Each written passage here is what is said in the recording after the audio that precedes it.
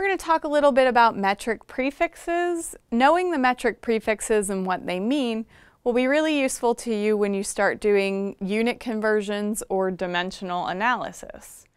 And so we apply these prefixes to standard measurements. And if you'll recall, the standard measurement for weight is the gram, the standard measurement for volume is the liter, and the standard measurement for length is the meter.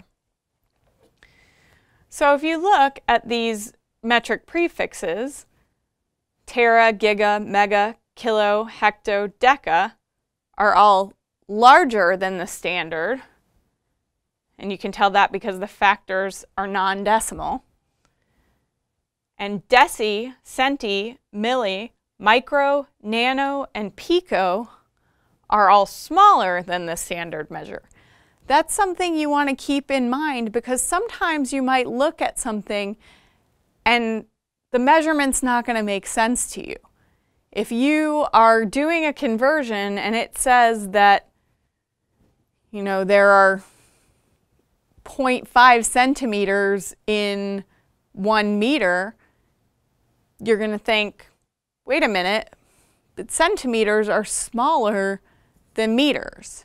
So you need to kind of bear that in mind for when you're trying to think about whether or not your calculations and what you've ended up with as the answer makes sense. You should know which prefixes mean larger than the standard and which mean smaller than the standard. They can also be used to make those calculations. So if you have 1 kilometer, kilo means 1,000. The factor is 1,000.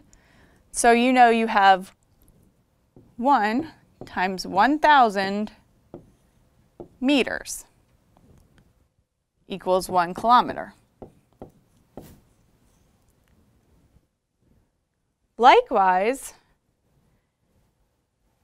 if you have 1 centimeter, centi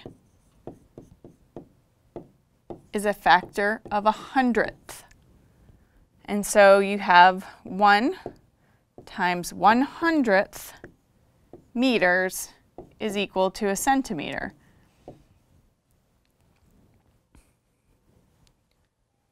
That means if you have 1 meter, you have 100 centimeters.